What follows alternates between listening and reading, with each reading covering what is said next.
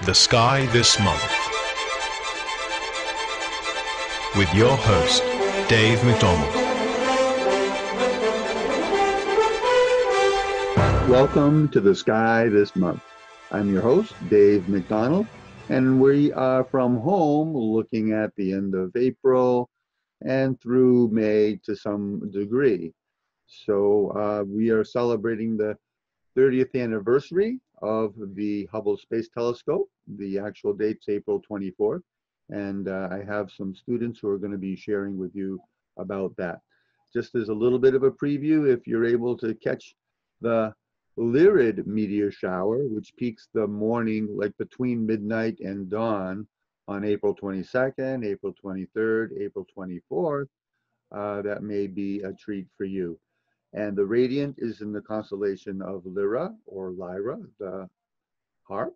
And Vega is the brightest star that rules the summer sky. And Vega is going to be rising around 10 o'clock. It should be up, and that is going to be towards the radiant. However, you can look anywhere in the sky after midnight, before dawn, April 22, 23, 24, and you should see some Lyrid meteors.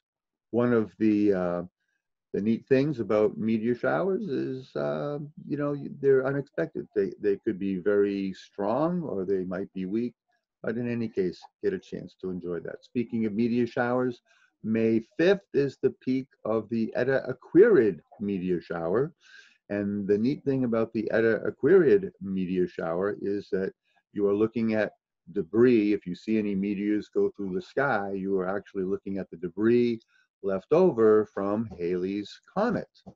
And the Eta Aquarid meteor shower peaks between midnight and dawn on May 5th. But again, a couple days either side of that should be just fine. More things to tell you about towards the end of the show. I'll share with you some other neat things about the planets in the morning, in the evening, some conjunctions coming up. But first, I would like us to continue with the 30th anniversary of the Hubble Space Telescope. And I have some special guests that I'm going to introduce to you. Well, I have a special treat for you. I have 4 students from Belmont High School. They are the Astronomy Club officers, and we are going to be celebrating the 30th anniversary of the Hubble Space Telescope. And so this is the group that is going to be sharing. So there's myself in the middle. Seth is on your left, Cody on your right, bottom left is Dylan, and bottom right is Adam. And they're going to be talking about their favorite Hubble images and telling you a little bit about them. Okay, so Cody, you're up first.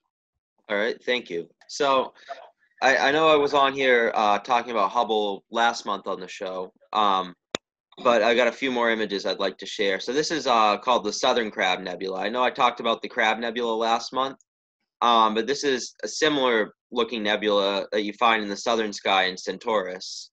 So unfortunately, for those of us watching here in the United States, you very likely will not be able to see that. But what I thought was interesting about this is you can see all the little trails coming off of it, off of the nebula here. And what that is that's where matter is actually escaping from the nebula. And it's escaping out into space. So that's what forms the sort of legs, and it looks like a crab. Next picture I'd like to talk about is the Bubble Nebula. This is one that you can see. It's closer to home. It's located in Cassiopeia. So if you look up in the sky and you see the constellation that's shaped like an M or a W, that's Cassiopeia, the queen. And this one, I think, is very unique in the sense that it does look like a bubble from our perspective. It almost looks like you got something like when you see like the orange in the center of the screen here. It almost looks like there's something trapped inside the bubble. To me, it's just impressive that for these objects that are so far away, for example, this one's 7,100 light years away, that Hubble's able to take just such clear pictures of it. And I think that the fact that these pictures still stand up, like have stood the test of time 30 years later, I think is still very impressive. It's funny because, at first there was a bit of a mathematical error in the Hubble, and it had to be corrected. But now that it has been corrected, I think we're all fortunate that we can see these images of deep space with such clarity. And the last image I want to talk about here, it's called NGC 1015. So this is a spiral galaxy of sorts, very likely a supermassive black hole in the center of it. And honestly, this one I kind of chose just for the fact that it looks cool, because sometimes, especially in a time like this where we're all isolated, one thing that we do have at our disposal is the night sky. Nice. You can go outside, you can look at the night sky while still social distancing. And I think it's important to remember that. So what I thought looked cool about this is it kind of reminds me of the last scene of Empire Strikes Back, like where Luke and Leia are looking out like into space and they see this big galaxy like shape in front of them. It's also important, again, in a time like this, to have some fun and be able to connect science and science fiction, because it's always fun to dream. And so that's what I got for you for images. Well, cool. I think that's awesome. And so that was Cody sharing his images. And so next we're going to hear from Seth. So the images I've selected from Hubble to kind of focus on are related to quasars. Quasars are I'm pretty fascinated by them. They're really cool. So this is an image of the galaxy Markarian 231. It's about 600 million light years away. It's pretty far, but it's a relatively clear image for something that's so far away. And what you can see in the center of this image is a very bright pinpoint, and that is a quasar. And they can also be referred to as active galactic nuclei, or AGN, and they're supermassive black holes that are feeding. So they have an accretion disk around them that's very bright, and because of the magnetic environment, they also emit jets of radiation on either side, kind of like that. And they're so bright, in fact, that we can detect these from Earth, the radiation. And this, despite the fact that it's 600 million light years away, this is the closest quasar to Earth that we can observe. Wow. And depending on how we look at a quasar, it can have a different name. Those jets of radiation that I mentioned, if they happen to be angled so that they're pointing at Earth, we call that a blazar or a pulsar. And these objects rotate. So when they're pointing at Earth and it's rotating and spinning around very quickly, we see it as like a blip. It pulses in a very accurate period. And it's almost like a clock. They pulse so accurately and so consistently that you can almost use it as a method of keeping time, which is really interesting to me as well.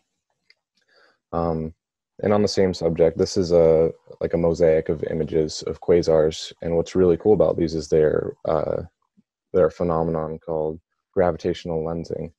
So in all these images, you can kind of see distinct bright spots. It's a little fuzzy, but you can definitely make it out. And what this appears like at first is like multiple quasars that are very close together. But what's actually going on here is the same quasar is being mirrored, or what's called gravitationally lensed, by a foreground object with a lot of mass. So the one that's of particular interest to me is in the top middle, WGD, that one. It looks like it's four like identical quasars in like a perfect circle, which is just very interesting to look at. And that's an example of like a quadruple mirroring of a single quasar, which is it's very uncommon because it requires a very precise alignment of a foreground galaxy or cluster and the background quasar. So it does not happen very often. Nice. And so the third image is an illustration of how this happens. So we have a quasar in the background, and then in between our observation from Earth and the quasar in the back, we have a foreground galaxy. And that the gravity from that object is distorting the quasar in the back and causing us to see it multiple times. And it can affect the size and brightness of the quasar. So some quasars that are being gravitationally lensed appear to be extremely bright and extremely large, more so than they actually are. And the reason I thought this was important and kind of cool to talk about is the relevance it has to dark matter.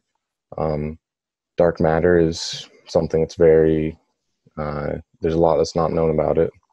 It's something we're learning about as we go on. And gravitationally lensed galaxies and quasars can tell us a little bit about dark matter. It can allow us to measure dark matter by seeing the amount that these objects are being distorted by gravity. We can measure the dark matter itself, which is exceptionally interesting to me. Yeah. And that's what I have for the Hubble images. Well, awesome. Thank you for sharing that. Of course. Pat. All right. So it's going to be Adam's turn to share what you have for us. So take it away, Adam. So the first image I got here that Hubble took is of the Trapezium cluster, which is inside the Orion Nebula, obviously in the constellation of Orion. And what you can see here on the left is a visible light picture of it, and on the right an infrared light picture. I noticed in the infrared you can see the actual stars a lot better, but in the visible you can kind of see the nebula better.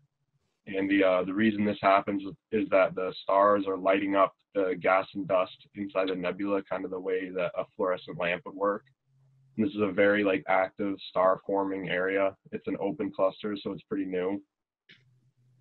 And the 5 brightest stars pictured in the right, you can see pretty easily, are about 15 to 30 solar masses in size. So they're pretty big and they're pretty bright. And this is definitely something that you can look at with binoculars or an entry-level telescope or anything. It's very cool to look at. Nice. Some more information if you want to look. But the next thing I thought was pretty interesting is that Hubble is actually kind of used to keep tabs on Uranus and Neptune, because the last thing to visit them was the Voyagers back in the 80s. And since we haven't had anything near them, the best way to look at them is with a really big telescope. So Hubble's been doing that. Some general information is Neptune is the smallest gas giant and has 6 faint rings, while Uranus has 13 rings around it. And the reason they're not quite as visible as, say, Saturn's, because they're made out of dust, so they don't reflect light nearly as well.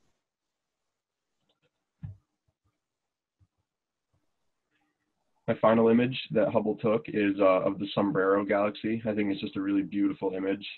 It's a barred spiral type of galaxy, which is interesting to me because I thought it looked more like an elliptical myself. But that is the actual classification of it, because it just is said to have a really large central bulge and be a spiral for the dust that you can see in a flat plane. It has a diameter of 50,000 light years, and in the center there's a lot more of younger stars than they would expect, and the outer area there's a lot of dust and gas that hasn't yet formed stars. Cool. Thank you, Adam. And then Dylan is up with your selections. Go ahead, Dylan. All right.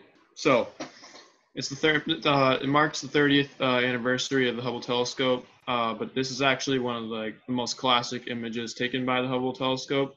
Yeah. It's actually, this year marks the 25th anniversary of the original 1995 Hubble image of the Eagle Nebula's Pillars of Creation. And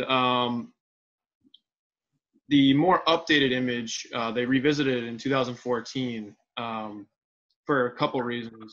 The original image wasn't finished in the top right corner, and this has to do with the technology they had available to them at the time. The instrument the image itself was taken in visible light, not infrared. So the thing that infrared does for the image is it cancels out a lot of the dust that surrounds the pillars. It makes it a lot more vibrant of an image. It eliminates some of the haziness of it, and also it helped finish the top right corner there. Interesting fact about the pillars of this image: they're about 5 light years tall, which is very, very, very tall, very long. And the reason why there was so much interference with the original image is just above the pillars, there is a group of young massive stars that cast a lot of light down into the image, and the infrared has the ability to cancel that light out. And also within the pillars of this of Eagle Nebula, there are also stars being born every day, which is pretty cool. My next image is the Medusa merger. Medusa merger was not always one entity, but two. It was an early galaxy consumed by a smaller gas-rich system, and it threw out streams of stars and dust into space. And this image is also referred to as the Eye of Medusa, because the brighter part in the center, it said, you know, if you look, like the legend of Medusa is, if you look into the eyes of Medusa, you turn to stone. And the streams that you see, like kind of on the outer edges of the image, the blue streams, those are supposed to be like the hair strands that Medusa had. Yeah, I picked this image because I thought it was pretty cool. And the last image I chose was of Jupiter and its red spot. Jupiter is the largest planet in our solar system, and it's also home to the largest known storm in our solar system as well, which is the Great Red Spot. And this is actually an updated portrait of Jupiter that Hubble took just last year, June 27, 2019. And I think it's a great image. It really depicts the turbulent winds and atmosphere of the planet. All those stripes that you see, those different layers of the planet, they're moving in different directions. And yeah, it's just a great image. And that's all I have for the Hubble images. Yeah, it's amazing when you look at a picture of Jupiter like that. It almost looks like it's got to be some type of a spacecraft orbiting Jupiter. But you know, here we are. Basically, the Hubble Space Telescope is only 400 miles above Earth, and all that distance, being able to get that clarity is it's crazy. Incredible. So, Dylan, would you be willing to go first with the next piece on the night sky? Oh, of course, yeah. So that I think that'll work out timing for you. And so what we're going to be doing is sharing a little bit about what's going on in the night sky for the end of April and the beginning of May. So this is pretty close to today's date, more towards the end of April.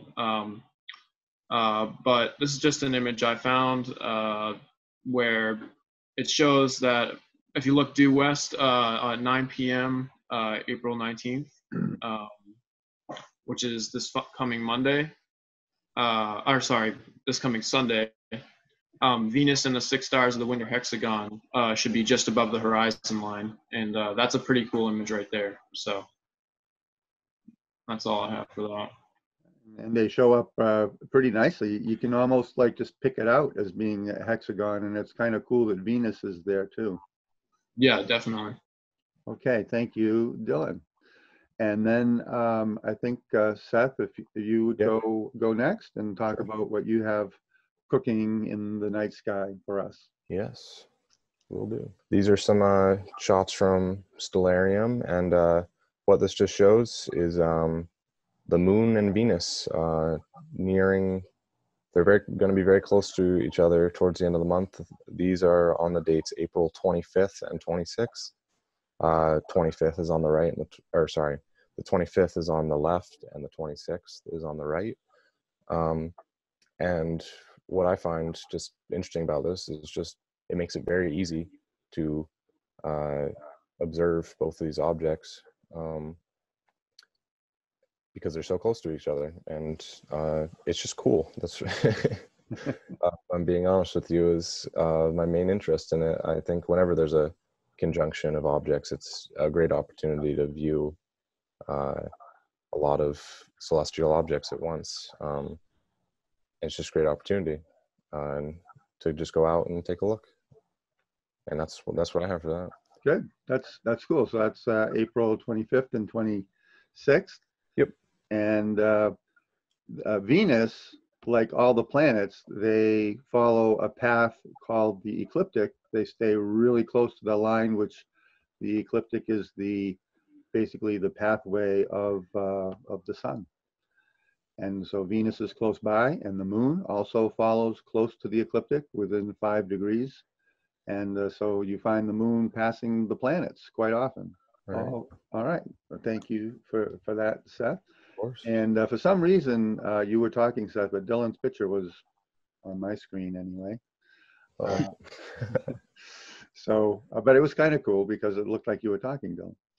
All right. So up next with our night sky is Adam. What do you have for us, Adam? So I have a planetary lineup, sort of. There's not really a specific day for this one, but just throughout the month. And it does get better later in the month. Better meaning higher in the sky.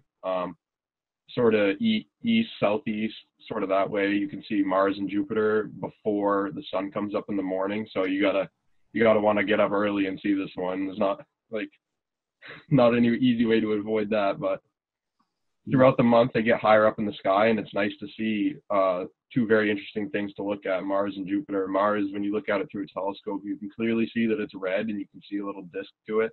And Jupiter is really spectacular. That's probably my favorite planet to look at. You can see some of the bands on the planet itself, as well as some of the 4 Galilean moons. Yeah. And so for people who like to get up early in the morning and go out for a walk, a jog, or a run or something, there's some things to look at and to enjoy in the morning sky in the southeast. Absolutely. So thank you guys. Thought that was really interesting. It was nice to celebrate the 30th anniversary of the Hubble Space Telescope. The actual date is April 24th. And then we got to see some of the neat things that are happening in the late April, early May sky. So gentlemen, thanks so much for joining us, and have a good rest of your day. Thank you. You too. You too. Thank you. Well, I hope that you really enjoyed that with the guys talking about the 30th anniversary of the Hubble Space Telescope, as well as some of the neat things going on in the sky. I'd like to extend and talk a little bit more about what's going on in the night sky. So let me just take a quick moment and bring up the night sky so that everybody can see that. All righty. So what we're looking at here is May 1st, 9 o'clock. But it is true that basically the stars that you see are visible the last week in April, the first couple weeks in May, towards the southeast and higher. The thing that's just special about May 1st is the moon and where the moon is. So here's the Big Dipper that I'm circling, part of Ursa Major. And you notice that the handle of the Big Dipper, and the Big Dipper will be up high, 9 o'clock, and you can find that. Find the handle of the Big Dipper, notice that it arcs, and it arcs to a star called Arcturus. It's a magnitude 0 star. And if we keep on going, we arc to Arcturus and then spike down towards the horizon to a star called Spica, a magnitude 1 star. Bluish white star. Arcturus is orange reddish star. And then over here we have the moon, and this is special again for May 1st. The moon will be moving more towards the east, about 13 degrees a night. But this is hanging out by the sickle of Leo here. This is Leo the lion. This is the star Regulus. And this is the hind haunches of the lion. So maybe you'll see it a little better if I bring up the lines here, and now you can see this backwards question mark, or the sickle of Leo. The moon is near that star, Regulus. Then again, just to review, we arc to Arcturus and spike down to Spica. Arcturus is the brightest star in the constellation of Boötes, and to me it looks like an ice cream cone. Officially it's the Charioteer, but look at this. Here's Arcturus, and it kind of makes this ice cream cone coming up where this is the top. Maybe we have a cherry here. Off to the left is Corona Borealis. Kind of maybe looks like a dollop of whipped cream fell off. This is the northern crown.